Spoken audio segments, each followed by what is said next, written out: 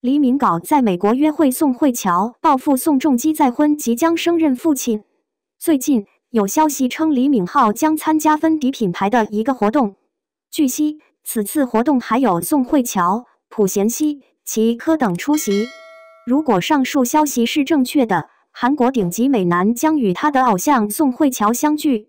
去年9月早些时候，李敏镐和宋仲基的前妻曾在美国参加时装秀，两人有时被评为非常漂亮，有时是同一帧。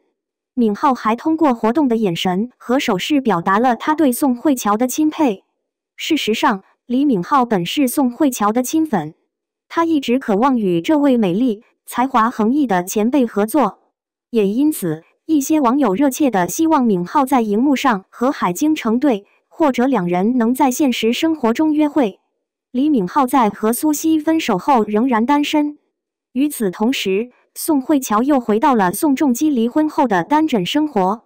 当听到琼基与英国女友再婚并准备升为父亲的消息时，网友们为海京感到心酸。他们希望他能很快找到新的幸福，而李敏镐是宋慧乔的完美选择。